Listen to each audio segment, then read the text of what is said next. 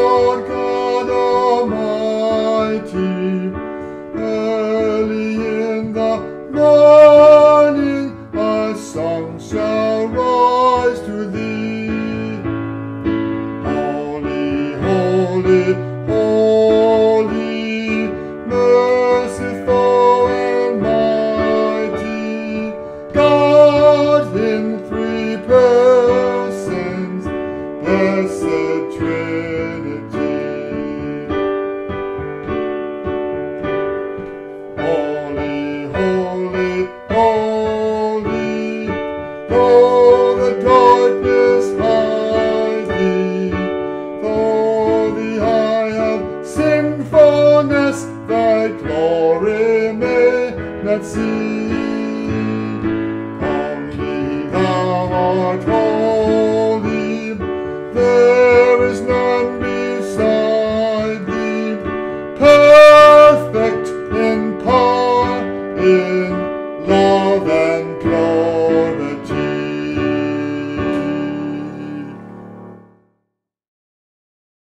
This is Ted Dog.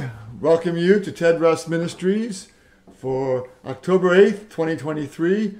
So glad you're listening today. We begin this program in the powerful name of the Father, and of the Son, and the Holy Spirit. Amen. Let us pray.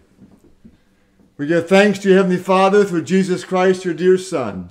You protect us through the night from all danger and harm. We ask you to preserve and keep us this day also from all sin and evil, that in all of our thoughts, words, and deeds we may serve and please you. Into your hands we commend our body and soul and all that is ours. Let your holy angels take charge of us. Let the wicked one have no power over us. Amen.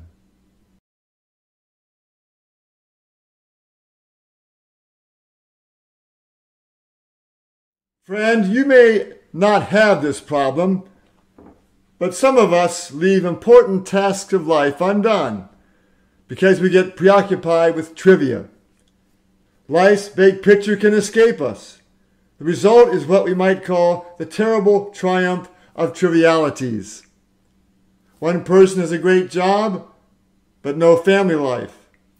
Another person is a great golfer, but his spouse recently left him and he doesn't have a very good job. One person loves to watch her favorite TV shows, but has no time for church worship. Another person likes to drink beer with his friends at the bar, but isn't a good parent. One person has wonderful friends, but no time to visit mom in the nearby nursing home. One fan never misses a game of their favorite team, but at what cost? At what cost? Priorities are different for all of us. Priorities are what we put first in our lives. But what is trivial is what we think to be less important. The pursuit of what is trivial actually has a long history. We can travel to Rome today and visit the Fountain of Trevi. This fountain derives its name from the Latin word trivium, which means junction of three roads. Years ago, ambitious people would set up shops to sell goods to travelers near this Fountain of Trevi. Because of the location of the three roads, the things being sold, often which had little value, were called trivia. Trivia, of course, are insignificant or inessential things. Leaders of a company might say, some of the trivia we discuss deprive our meetings of any real value. The Latin word trivia means that which comes from the street. If something is trivial, it really is of little importance or significance. One of the Bible readings for October 8th is from Philippians chapter 3. It's a very famous reading. Here, Paul reviews some of his supposed credentials, which no longer have any bearing in comparison to the right relationship Paul has been given through the life, death, and resurrection of Jesus Christ. It is the love of God and the power of Christ's resurrection that empowers Paul now as he presses on toward the ultimate goal, eternal life with God. Listen now to what Paul says in Philippians 3, 7 through 9. Yet whatever gains I had, these I have come to regard as loss because of Christ. More than that, I regard everything as loss because of the surpassing value of knowing Christ Jesus my Lord. For his sake I have suffered the loss of all things, and I regard them as rubbish, in order that I might gain Christ and be found in him. Paul then talks about the priceless gain of knowing Christ in verses 10 through 14. He says things like, I want to know Christ and the power of his resurrection. I want to become like Christ. I have not obtained the goal yet, Paul says, but I press on to make it my own because Jesus has made me his own.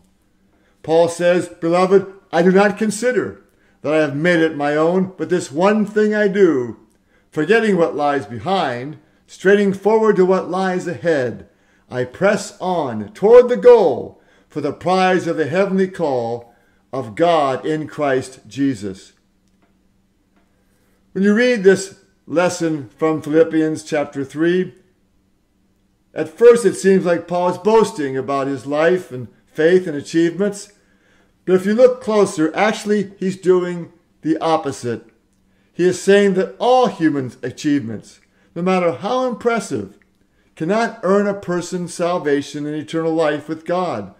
Paul did not depend on his deeds to please God. Paul knew even the most impressive credentials fall short of God's holy standards. So I'm wondering, what about you and me? Are we depending on Christian parents, church affiliation or attendance, or just being a good person to make ourselves right with God? Credentials, accomplishments, or reputation cannot earn us salvation. This comes only through God's grace and our faith in this grace.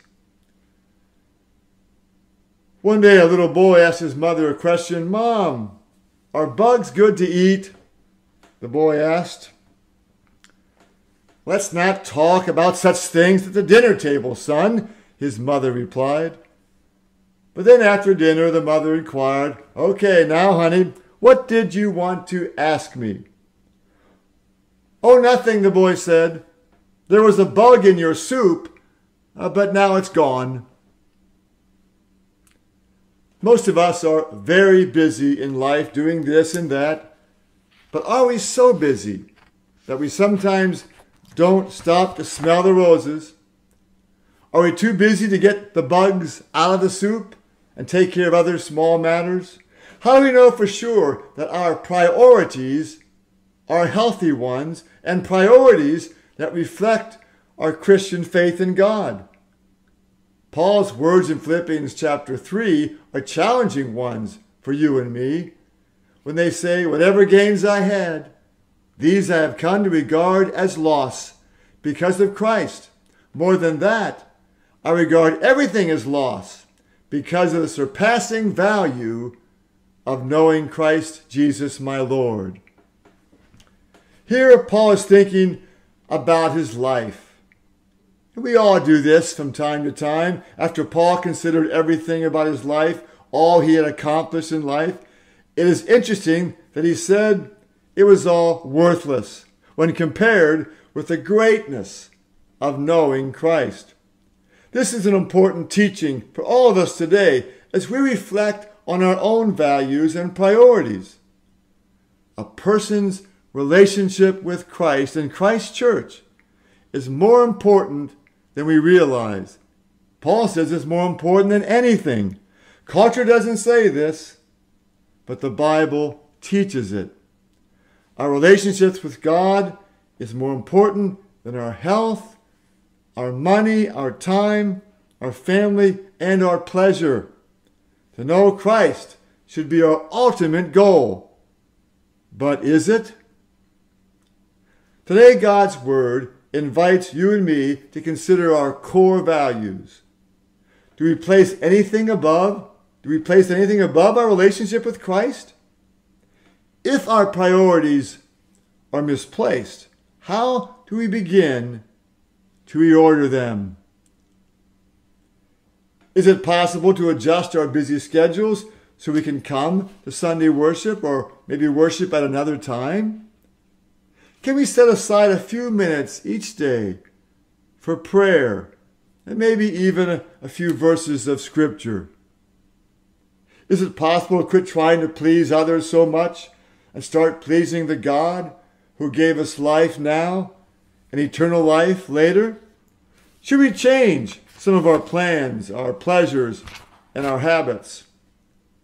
Whatever we give up, the Bible says, knowing and serving Jesus Christ is worth the sacrifice. But here is the good news, my friend. When we become one with Christ by opening our hearts to His love and trusting Him, we experience the same power that raised Him from the dead. That's what we find here in the text. Think about that for a few minutes. That same mighty power will help us live joyful, productive, moral, and faithful lives. People will look at us and wonder why we are so productive and happy every day. But before we can walk in this newness of life, we must die to sin.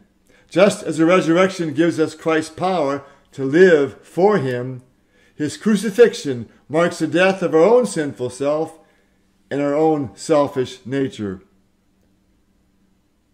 Most of us have some regrets about the past. We have made some mistakes. Perhaps we have listened to the wrong people. We have developed some bad habits and addictions. Perhaps we have not always worked as hard as we could or treated people with love and kindness and honesty. Paul himself had reason to forget the past. Remember, Paul had held the coats of those who stoned Stephen, the first Christian martyr. You can read this in Acts 7, 57 to 58. Paul was called Saul. In those days, it was before he was converted on the road to Damascus. Yes, we all live in the tension of what we have been versus what we want to be. Because God loves us and our hopes are in Christ, we can then let go of past guilt and look forward to what God will help us become. Like Paul, we too can forget what lies behind and instead focus more on what lies ahead. We press on to be the loving and amazing person and church God calls us to be. This is the good news today. What lies behind us might be laziness, but what lies ahead is productivity. What lies behind might be excuses, but what lies ahead is concrete goals. What lies behind is not living up to one's potential, but what lies ahead is pressing on toward our God-given destiny and call. What lies behind might be suffering, but what lies ahead is glory. What lies behind is over, but what lies ahead is just beginning to happen. And we are part of this. We are part of God's work and God's mission. What lies behind might be immorality, but what lies ahead is faithfulness. What lies behind won't change anyone's life, but what lies ahead has unlimited potential. What lies behind is trivial, but what lies ahead is priceless. God loves you, my friend. He really does. God sent me here to love and serve you, and our future looks bright and joyful together. Please don't dwell too much on the past. Don't focus too much on how others mistreated you or how you may have failed here and there. We all fail from time to time. Those things don't matter anymore. Instead, be like Paul. Live for Christ. Live in the joy of Christ. Grow in your faith. Discover the joy of Christ and the joy of being a part of His church and a part of His worldwide mission. Christ forgives us for all our sins so we can move forward to a new life of faith and obedience. What a joy and privilege to be alive right now in 2023. Okay? I know what some of you are thinking. You're thinking, all right, Ted Dog, or whatever your name is, you're so positive, but you don't know how hard my life is right now. You talk about all this glorious power and hope, but I don't see it happening in my life or my family before I die. It's a good question and a valid point to hear someone talk so positively and read this positive text from Philippians. And this is how I would respond to this very legitimate point. I believe in my heart if you turn your life over to Jesus for whatever time you have left on this earth, it's a good thing. You've been in charge of your life so far, driving the car of life, so to speak, and your driving has not always worked. Now let Jesus Christ have the steering wheel. Let Jesus Christ be in charge. Give Jesus the steering wheel. Give Jesus your worries. Quit trying to please others and instead please the real master of the universe, the master who created you and gave you life. This master is full of grace and forgiveness and new possibilities. Say to Jesus the same words Paul says, I want to know you, Jesus. I want to know the power of your resurrection. I want to resurrect my life, my family, my career, and my church. Just pray this to God sometime when you're alone and see what happens in a week or two. Remember, my precious friend, God never ends anything on a negative. God always ends things on a positive. Death is negative. Eternal life is positive. Unbelief is negative. But faith is positive. Despair, very negative. But hope is positive. Lower attendance at a church is negative, but growing attendance is very exciting and positive. God doesn't want your life to end in a negative. God always ends things on a positive. When Jesus was crucified on Friday, nobody, and I mean nobody, could imagine Sunday and a glorious resurrection. The surpassing value of knowing Christ. Yes, the surpassing value of knowing Jesus Christ. This is the good news today. Amen. Now we continue with our next song. My favorite songs. It's called Surrender.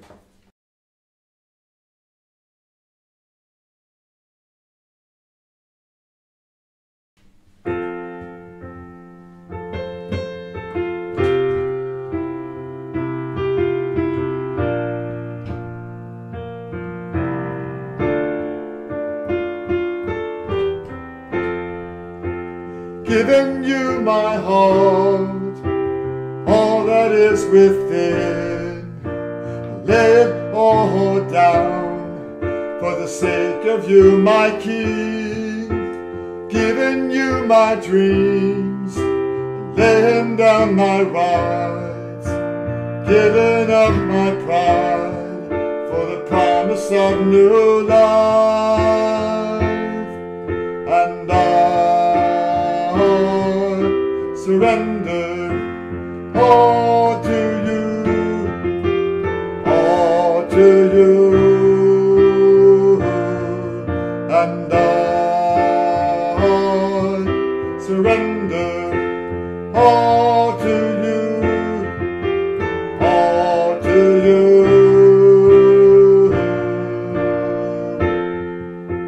Singing you this song, waiting at the cross, all the world holds dear. I count it all as loss for the sake of knowing you, the glory of your name, to know the lasting joy, even sharing in your pain. And I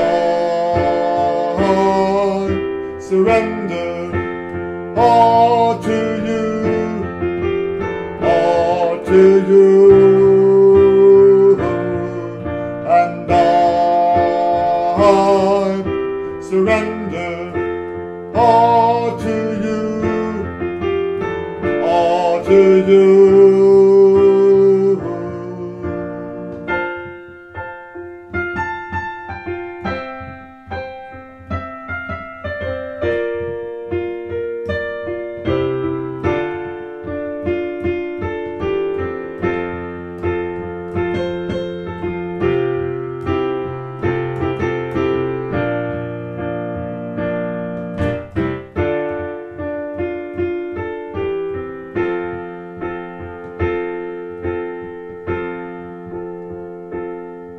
And I surrender all to you, all to you.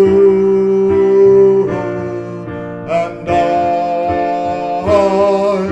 surrender all to you, all to you.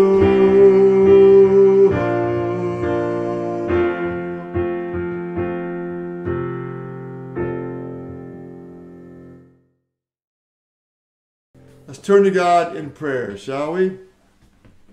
Today, the response after each petition ends with, "Merciful God," your response is, "Receive our prayer."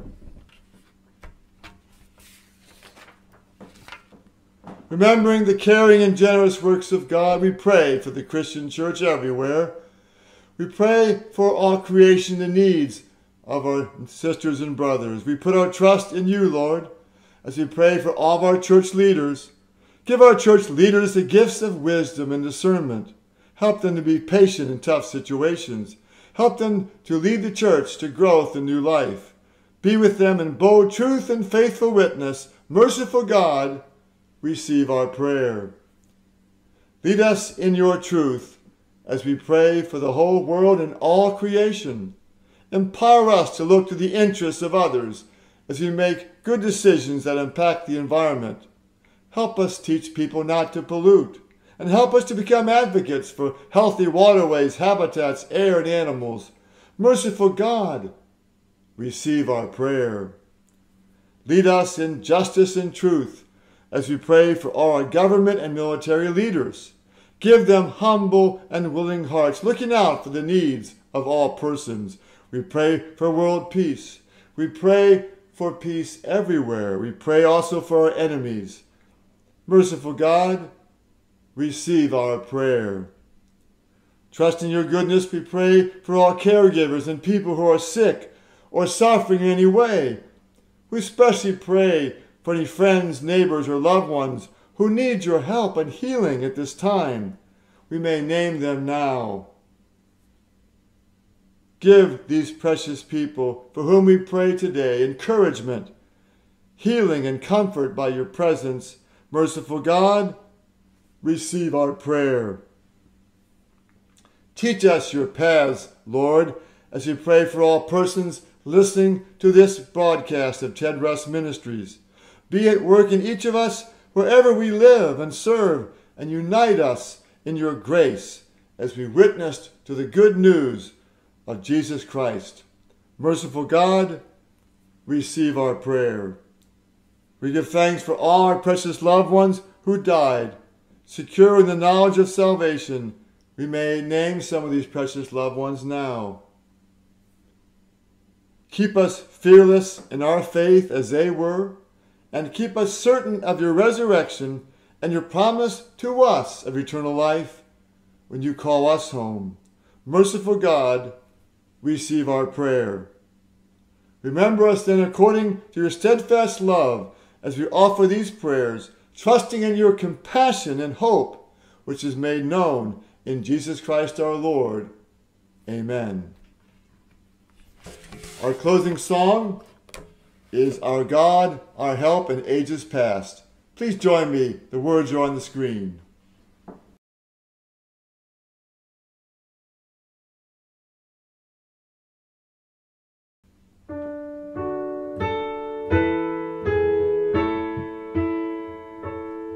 O God, our help in ages past, our hope for years to come.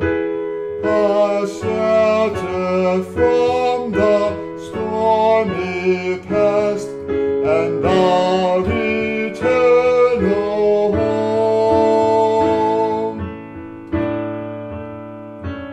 Before the hills in order stood, all earth received her frame. From everlasting thou art God, to endless is the same.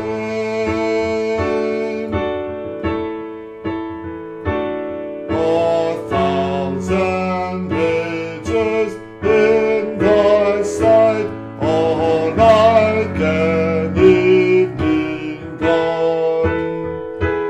Short as the watch that ends the night before the rising sun.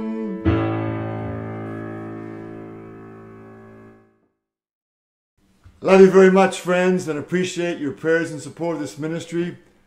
I want to let you know that recently I was asked by Bishop Tim Smith, North Carolina Synod, to be an interim pastor at St. Mark's Lutheran Church in Claremont, North Carolina. I started there last Sunday. And so if you're ever in the western part of the state of North Carolina near Hickory, please join us for worship at 10 o'clock. You can also tune in to their online service where I'll be preaching as well. I hope this week is a very special week for you and that God helps you begin to reach all your dreams. Go in peace. Serve the Lord. Thanks be to God.